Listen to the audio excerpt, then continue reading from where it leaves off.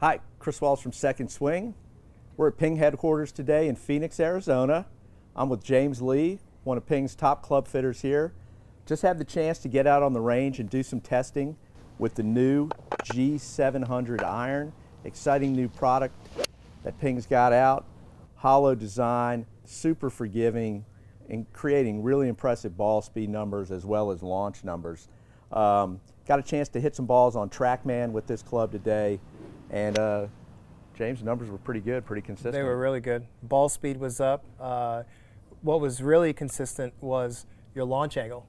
It was a nice high launch angle with a little bit lower spin, so you get that kind of penetrating ball flight, but not penetrating where it's going to go out there and just land and keep rolling. You had a great land angle, which is right around 48, which is ideal because that's stopping power. Yeah, and that's something, that people need to understand about a distance iron. If you can't stop it on the green, it's not that much good to you. So whenever I'm hitting a club like this, and I knew it was going to be long, and it was, I knew the fact that I could launch it up in the air and have it land so softly, but without the spin, it's just going to carry, right, is really impressive in terms of what's been done from a design standpoint. Yeah, because you don't want the spin to give you that stopping power, because then on the windy days, or you can just lose distance if it's spinning too much.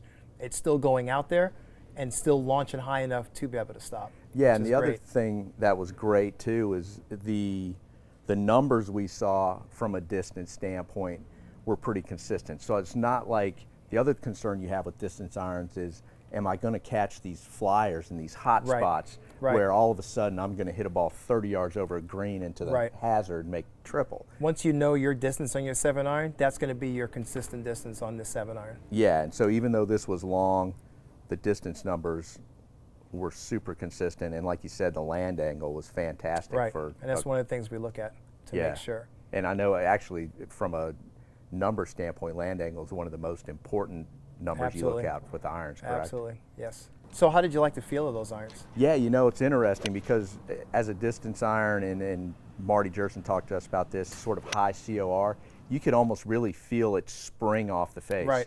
Yeah, it was, but it wasn't harsh. It didn't feel hard. Right. It didn't feel, I still got feedback if I missed the center, but there was that definitely noticeable kind of spring, and it wasn't just springing forward, it was springing up in the air. Springing up, right. A little bit better launch. And yeah, good. So for an iron in this category, the feel was outstanding. Good. Yeah, G700.